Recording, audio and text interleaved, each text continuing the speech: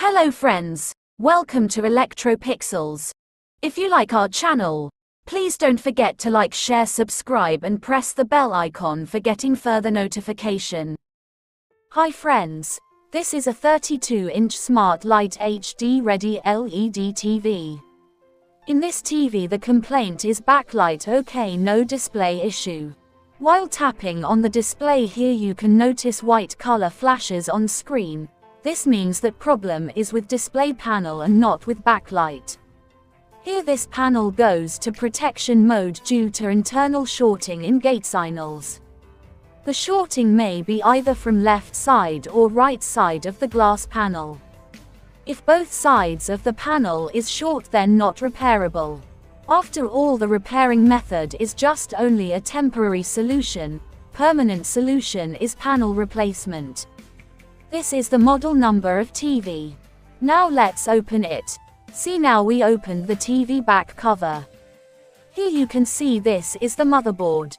This is the panel with single COF. It's a 32-inch HD ready Samsung panel with SM4186 Dc to DC IC.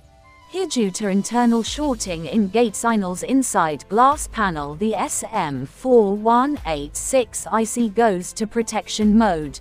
Due to that it doesn't generate any basic panel voltages like VGH, VGL, avdd etc. So before starting repair let's check the basic panel voltages using multimeter.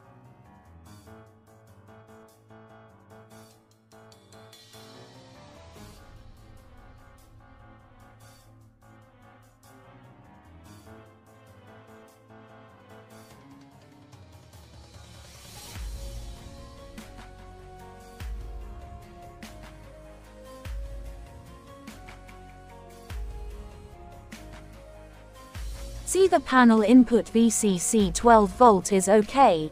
Along with that 3.3, 1.2 voltages are also there, but basic voltages like VGH, VGL, avdd will be missing. The reason is due to internal shorting in Gatesignals. To remove SM4186 IC protection, we need to wipe internal shorting in Gatesignals. If both sides short then not repairable.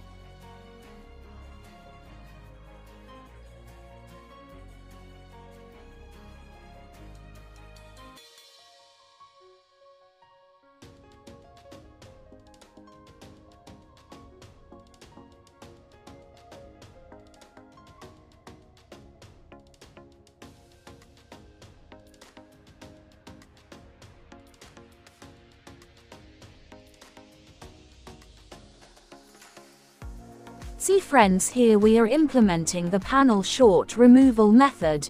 First going to cut down the right side Gatesignal tracks. If picture is okay then do nothing, if picture is not okay then rejoin the cutted tracks and cut down other side. If both sides are short then no use. It's better panel replacement. Now we decided to cut down right side first. See friends, after cutting down the right side Gatesignals now the protection is removed. Now the DC to DC IC started working. While checking now all voltages are okay. See the picture.